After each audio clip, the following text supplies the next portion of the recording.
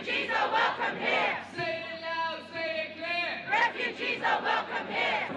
U.S. President Donald Trump's temporary travel ban covering 7 majority Muslim countries sparked protests across the United States and around the world. But when asked how he measured the rollout of his travel ban, Trump said this. We had a very smooth rollout of the travel ban, but we had a bad court. We got a bad decision. We had a court that's been overturned, again, may be wrong, but I think it's 80% of the time. Last week, 3 appeals court judges unanimously upheld a freeze on Trump's travel ban, dealing a blow to a major White House initiative. We had a bad decision. We're going to keep going with that decision. We're going to put in a new executive order next week sometime.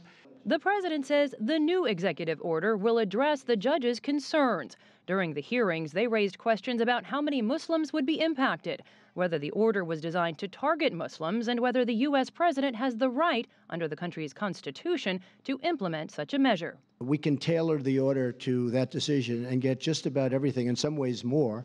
Meanwhile, spurred by a separate Trump immigration order, the U.S. government staged raids in 5 major U.S. cities last week, arresting more than 680 people. The Department of Homeland Security says 3 out of 4 were criminal aliens or had been convicted of crimes. But at least one of those arrested was in the U.S. legally, protected under a program put in place by former U.S. President Barack Obama.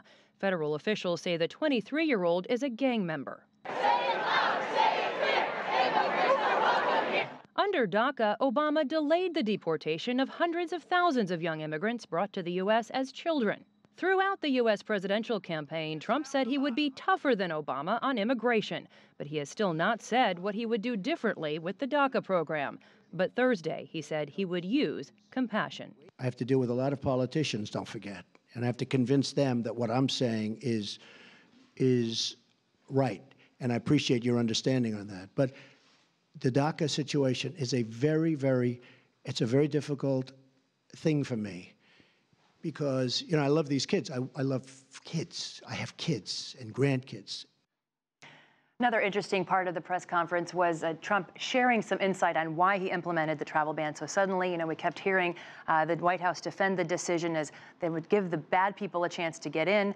He actually says that was General John Kelly's, his Department of Homeland Security Secretary's argument to him. He was willing to give about a month for the implementation, even a week. But he says Kelly told him that would allow these quote, bad people to come in. This travel ban, though, is costing him support from some Asian Americans. What do we know about that? This is really interesting. We've just learned that 10 members of the President's Advisory Commission on Asian Americans and Pacific Islanders, which has been around since the late 90s, have resigned.